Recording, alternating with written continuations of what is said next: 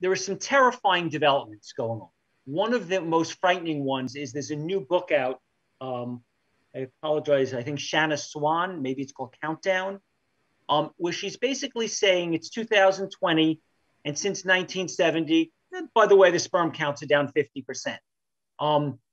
Without going into too much detail about that, I mean, if the sperm counts keep going down, it seems to me fertility becomes a bigger issue, and that's a pretty fast way to get yourself into horrible trouble. At the same time, there seem to be, we have a speaker named Stephanie Senoff speaking in the next few days, who is saying, oh, by the way, according to the rates, and she's an MIT scientist, we expect autism to be 1 in 2 by 2035. So things like this, along with just a dramatic increase in obesity from 10% to 40% in the last 50 years, increases in diabetes, increase in all childhood development disorders, asthma, allergies, attention deficit hyperactivity disorder, not even just on a separate thing, the chemical the extinction of wildlife, the extinction of insects, the extinction of bees, the ocean dead zones. Are you of the opinion that these things are correlated with toxic chemicals? Big question. So to start off with, Shauna Swan is a colleague and a friend. She actually wrote a really great chapter on how medications are endocrine disruptors. It was fascinating, particularly NSAIDs and how they work and how they break off and how they mixtures, obviously chemicals in our bodies don't act alone. They can be synergistic in terms of their harm. I did interview her for the Smart Human podcast, which we're going to be releasing, in a week or two because we're backed up, but some really great speakers. She was, as a colleague, was kind enough to be a guest. Yes, her work is extraordinary, and I'm glad that her work is getting the attention it's getting, because it may actually help to really pay attention to what we're doing to ourselves. And I think that's really, you need to have almost something smack you in the face culturally, to really make people wake up. And, the concept that we have been slowly, working against ourselves with all of these chemicals, and that it's affecting some of the most, primal and basic human, activities and, joys of, reproduction and fertility and offspring is just, it's so shocking to many people. It's shocking to guys because God knows no one wants to have a low sperm count. It's not sexy. It's not cool, but it's actually a real problem when it comes to procreation in the big picture of anthropology and our species. So, as I mentioned this morning, I tried to get in some exposomics and try to mention that not one chemical is going to necessarily cause one thing.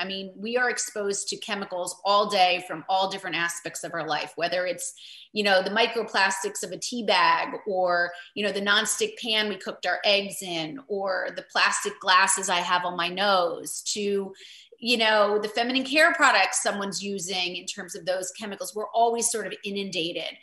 And our development of disease is really dependent not just on necessarily one chemical, or, specifically maybe an EMF exposure. It's this combination of a dance really between our genetics, our lifestyle, and our environmental exposures. And all of those three things really put together add to whether we express disease or not.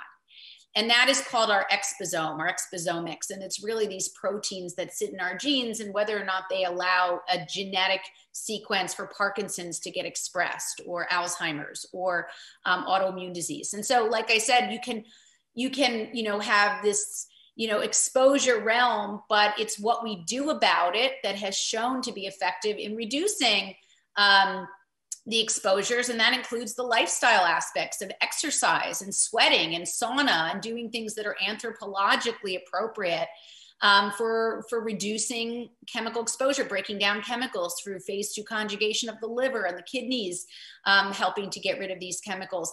It's sleep. It's managing sleep. We now know an enormous amount of information about sleep and how we have a lymphatic system, which is a fluid-filled system around our brains that cushion the brain, but also help to remove some of the chemicals that we have been exposed to on a daily basis. It's like a washing machine.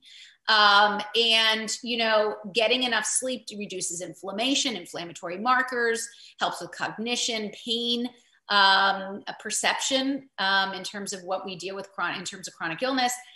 And so again, getting good sleep is not just about turning, removing the chemicals and the crappy food and the processed food and the drinking water chemicals. It's also about turning your phone off and keeping a distance and not getting near your head and not looking at social media before you go to bed and reading about horrible things. And, so there's this combination of things that we need to think about instead of just honing in on one particular exposure.